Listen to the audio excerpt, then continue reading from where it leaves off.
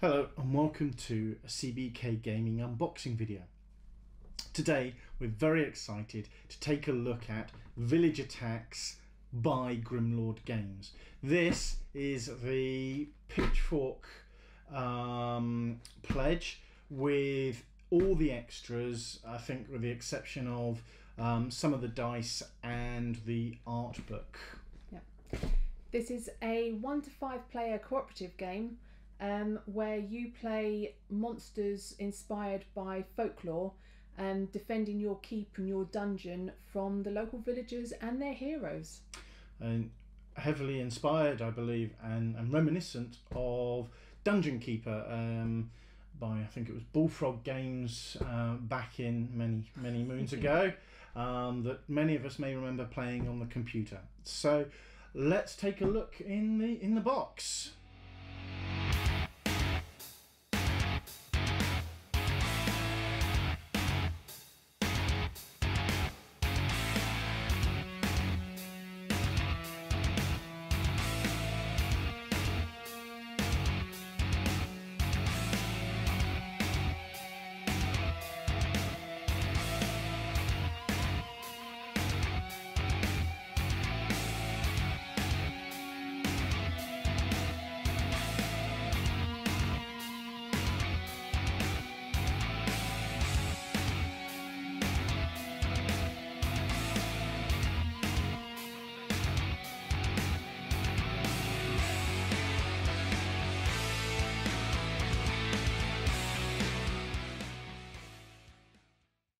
So first, let's take a look in the actual core box after the huge amounts of extras that we have. So again, the artwork, again, I really like. I've liked all the artwork that Grimlord Games have done, including Everrain, the details they've put on Everrain at the moment. I just think that's a fantastic piece of artwork. It's going to look really good on the shelves. The back clearly shows details from the game, gives you all the details and how many players. No, it's a good book, good box, good layout. Let's just do the important thing and get into the core game. I remember seeing the pieces at the Games Expo, UK Games Expo in Birmingham, and I've just been waiting and waiting to get my hands on this ever since.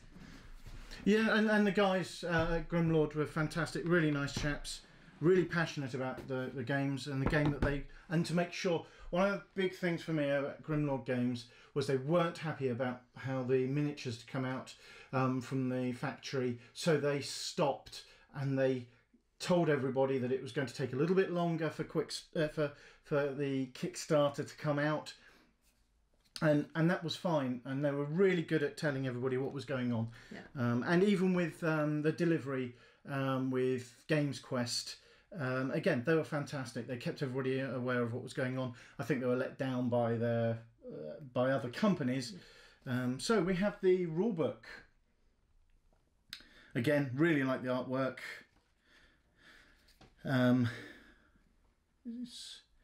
It's detailed. It's clear. It looks very intriguing. I can't wait to actually play a game.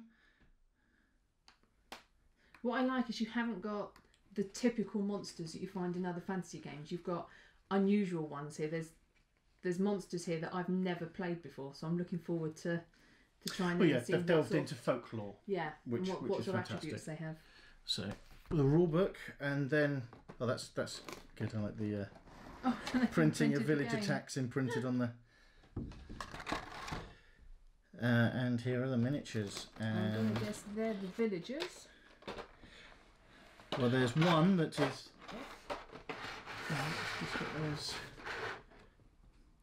There's one that's definitely. I think the lighter colours are the playable characters. What I'll do now, you will see over the next couple of minutes, perhaps individual shots of the miniatures, ranging from the monsters to the heroes to the villagers. Just looking at some of these, they look absolutely fantastic. They're very detailed. I know we're raring to paint these. We've still got a couple of folklore ones left to paint, and we've got a couple of Conan left to paint. But overall, these are going to be very quickly on the list. These really do look fantastic. And as you can see for yourself, there's the interesting peasants and the heroes that the peasants can muster. You also have a selection here of the monsters or the playable characters, and as Karen was saying, they're quite an intriguing, quite different set of monsters that you get to play in this one. So let's put these to one side.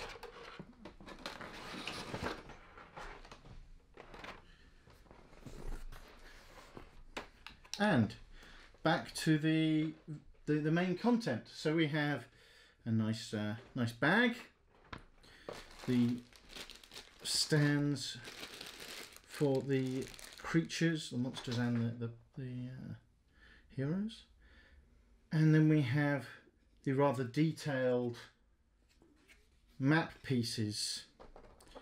And we have a number of these, and they're really nicely printed, and they're they all feel clearly good. numbered. Yeah, they've also good quality. There's some games where the quality of the card isn't particularly great. It's my only complaint about folklore is the thin, almost papery consistency of the boards.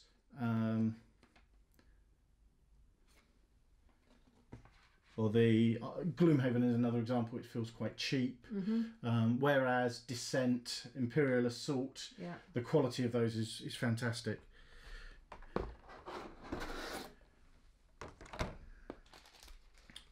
You have some, not sure what those are, we'll find out shortly.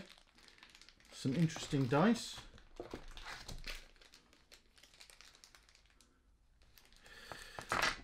And then the cards, a metal coin. First player token? I'd expect so. Tempest. Yes, let's see what that. Various cards. Again, we'll put some photographs of the different cards. Now we get to some interesting ones. So we get to the Banshee. Again, the artwork's fantastic. And these are on the thicker card as well. Yes. Which I wasn't expecting. I thought normally the player cards come sort of much thinner, don't they? The Succubi.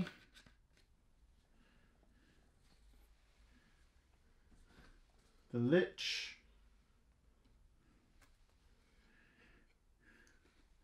The Vampire.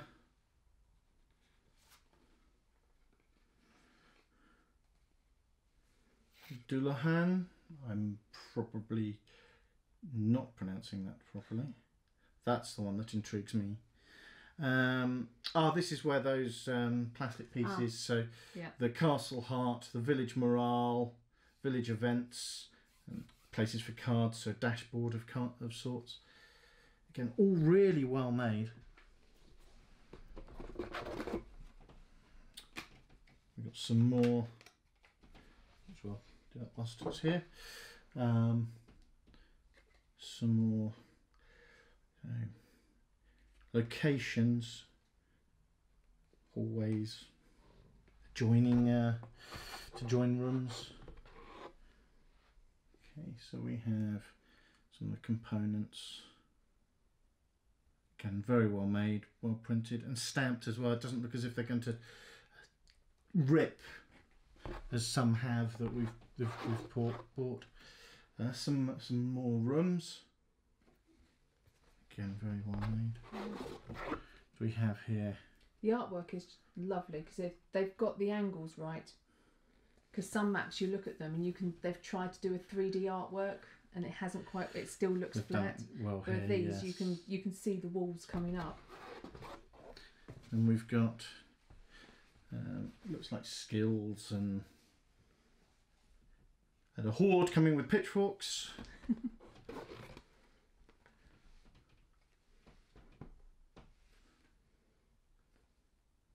Fantastic. Can't wait to get this to the table. So let's... And that's just the base game. Let's see the extras.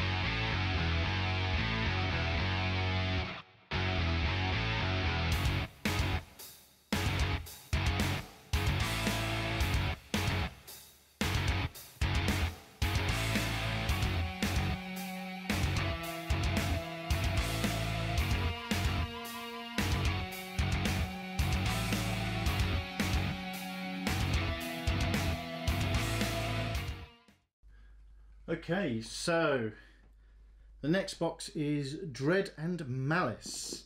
I tend to see what is inside. Okay, so we have some more miniatures. The Boogeyman. Oh, now that is a fantastic miniature. You'll see some images up on screen now just showing the interesting new miniatures that come with this expansion, but they are very, very intricate and rather nice miniatures, which again we look forward to painting. This is it's all very much the same, but it's expansions to a core game that really does look good fun. So we've got the Engineer. Don't look forward to meeting that. The Berserker.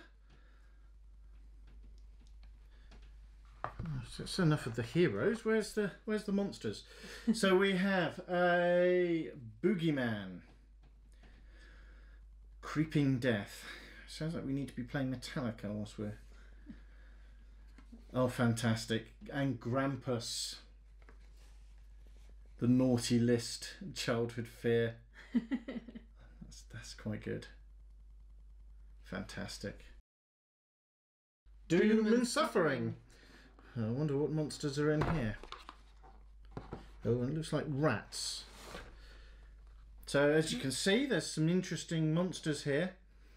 Oh no, they're more like wolves. Little wolves. Little wolves. And I have no idea. We'll find out. Let's have a look through. So we have, for the heroes, a paladin. That can't be good. And a druid. And then, oh, a woad of the wild hunt. Wow. I like that. I like that. And they have the pet wolves. Yeah. Well, I really like the Wild Hunt mythology. And oh, it's Jack of the Lantern. I wouldn't. I could see that it was. I thought it was either water or something that was going around his body, but it's no. That's quite interesting. Okay, so next we're going to be taking a look at Fear and Torment. Let's have a look at what we have inside here. So we have some new miniatures that look very interesting. So what are they? Well, the heroes, we have an exorcist and a battle mage. Ooh. And then we have, for our monsters, Spring-Heeled Jack. I was looking at that model and I was going, I think I recognise that one. I'm sure I've seen that one before. And Black Anise. Ooh. They're quite interesting. Mm. Okay, so next, join us for Despair and Abhorrence. Let's see what we have in here. So again, we have some new heroes and monsters. So we have a portal mage. And we also have a fisherman. With, is that a squid on the shoulder? I don't know. It looks like it. It looks like he has a pet squid. And then as monsters, we have Baba Yaga, which I believe is a Slavic mythological creature. And Yodnyanoi. I am butchering those. Vuyanoi? We'll have to look this one up as well, I think. I think that's another Slavic one. But yes, they look really interesting. I really like some of these monsters. So we're going to now look at Greed and Fury. We really did get a lot with this game, didn't we? We did. Okay, so again, 2 heroes and 2 monsters. And what do we have? We have a Shield Maiden. And we have a Celt.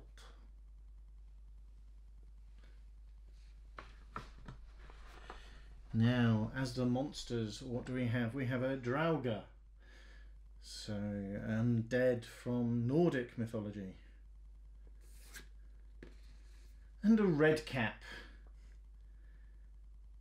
which I believe is Celtic, Irish mythology.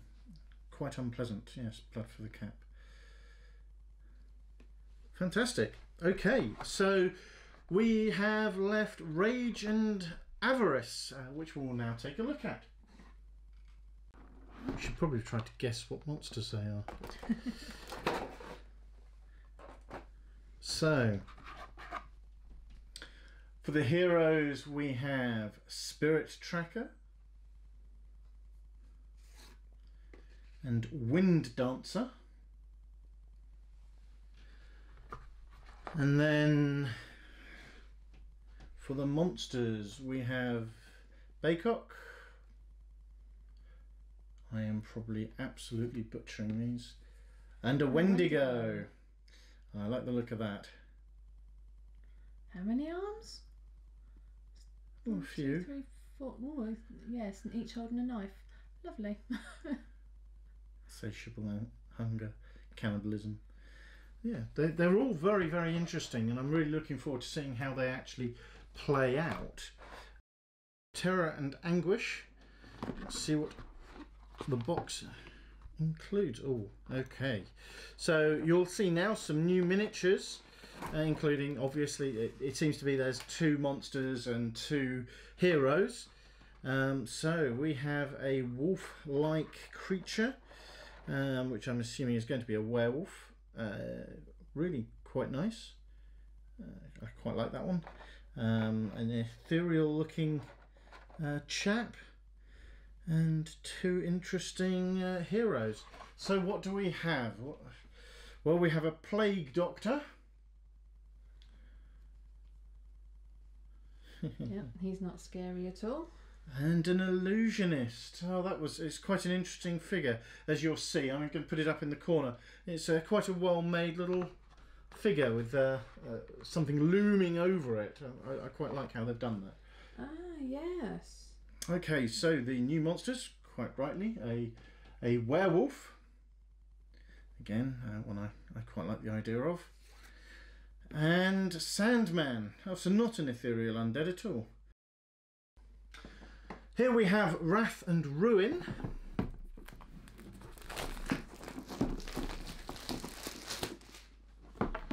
See what interesting figures are in this one. As you can see on screen now, they're the new miniatures that you can see. So let's actually see what they actually are. So the Pathfinder is one of the heroes. The Jailer. Now for the interesting bits, the new monsters. And these ones look very interesting. So we have the Leshy. This was the one that I'm really looking forward to playing. Oh, it's foresty. It's your style, yeah. Yes. And the Glaistig. Oh, with hooves. Oh yes, I hadn't noticed that. I wonder if that's a Scottish. I'm going to have to look that up now. That's what I like about this game. I'm going to be looking up the different folklore monsters to actually understand where they came from. So traps. This really excites me because we can use these not just for village attacks, but for a number of other games that we play. So these are the 3D models of the traps, and they are fantastic. They are really nice, as you can see on the screen now. There are a number of these different traps, from sort of spikes to logs coming down to a giant boulder, and pit traps. There's also, and I believe this was where they had the original problem, as you can see on the screen.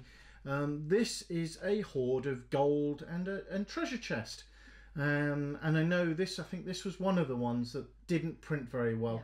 The 3D image was fantastic. It was sent across really nice, but I think they weren't happy with how it came out. And I must say this looks really good, and I think we'll be using for other games as well. Yeah, these look very interesting. And I think we have a mimic. Yes, and with that's spider's legs. Well, it's a mimic.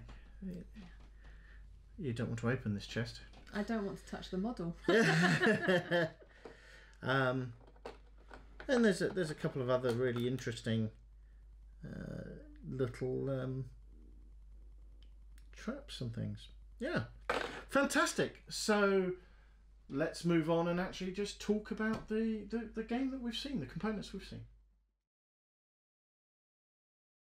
So, as you can see, there is a lot here to look at. Yeah. Very impressed with the miniatures. Yeah. There is a lot of miniatures, and I do wonder whether we're going to run out of maps or quests, adventures to do. That's a concern that I would have. But we'll just see how that goes, and whether you can make up your own adventures or stories. Yeah. But overall, fantastic miniatures. Really liking the theme. Really like the monsters. They're fantastically done. Need to go and look up a few. I'm not quite sure. But it's good that a game does that. That a game makes you go and research, and you're then looking into actual folklore and history, and it's good that it gets you doing that. I love folklore and mythology, and I'm surprised that I've heard of them, but I don't actually know where they stem from, the actual root behind them. So that's going to be interesting. Yeah. And I love the way all the add-on boxes have been made to look like books and like tomes. So when you put them up on the shelf, it looks like you have an old bookshelf with old books on it. And really each one is another set of monsters and heroes to fight. And yeah, I really like the way they've done the boxes. They've thought about the add-ons. My OCD is screaming one little bit, and that's the Horrors of the Sands. It's not the same. It's not the same size. That's the only, and the troll. We can forgive the troll because it's a troll. But joking aside, they all look absolutely fantastic. Can't wait to get this to the table. We will be doing that. This is going to be played. We try to play games 5 times before we look to film it, or before we even give any opinion on it. Simply because I don't think you can get a good grasp of the mechanics until you've played it enough times. You've got to play it, learn the rules, get to find where the rules may or may not work. See if there are any house rules that have to be brought in. Yes. And you only get that through playing it a number of times. I'm going to apologise to Grimlord Games. We're not going to have them painted in time to play it. But we do plan on doing a painting session, I guess, of these the Village Attacks game. We'll see whether we can. I think we were talking about Chris when he's got some time. He's horrendously busy at the moment, but when he's got some time, he may look at doing a speed painting example. He's very good at doing that, and I think that would be very interesting to put up on the channel. How we have gone through, how Chris has gone through painting these figures, and Guy, who is very good at doing individual models. He likes to spend a lot of time painting a particular model and building that model up. And he was going to take away the character that he wants to play, and rather than videoing that, actually take photographs and put it up on our website to show how he went about that, the various stages that he went through. But overall, really like the traps. It's been worth the wait. Yes, Grimlord Games, as I said, when we met them, they were fantastic, really nice chaps. We took up a lot of their time talking not just about Village Attacks, but we talked to them a fair bit about Everrain. So if it's on Kickstarter now. It's again another cooperative game, but set in a dark world of where old gods, never-ending rain, but it looks to be a story-driven campaign game, and it looks really good. And if the quality of the models are anything like this, they're going to be absolutely brilliant. And the guys themselves, I can't praise them enough. So yes, we're fans, but that's because of the product that they've produced. I think we're very happy, and it goes very well with, to me this is the same quality as Fantasy Flight Games or Flying Frog Games. There's other games that we've bought recently. Whilst the game themselves might be very good, the actual quality of the components have let it down. Have let it down considerably. This doesn't get let down by the components. We're going to have to see how the rules go, and we're going to have to see how the game plays out, which we'll be doing, as I said, this week. Anything you want to add? No, just really looking forward to getting it onto the table, and thank you for watching this. We'd be really appreciative if you could give us a like and a subscribe if you'd like to see what else is coming up. And to see the playthroughs.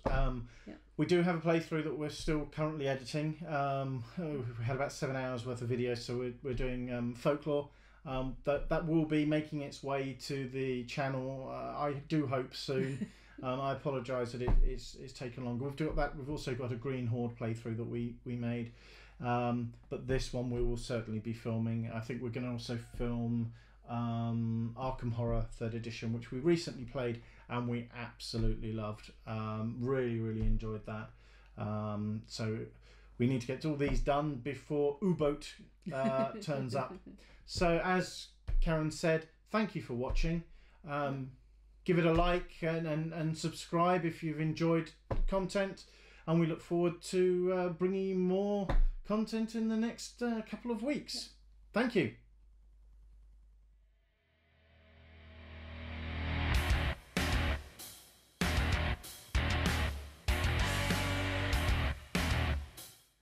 So now we're going to take a look at the troll.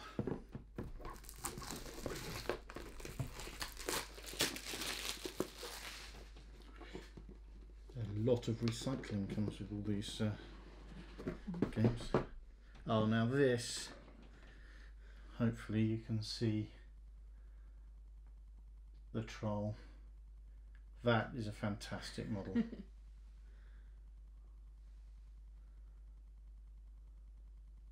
That is lovely. Yeah. Somebody's going to have some fun painting that, I think.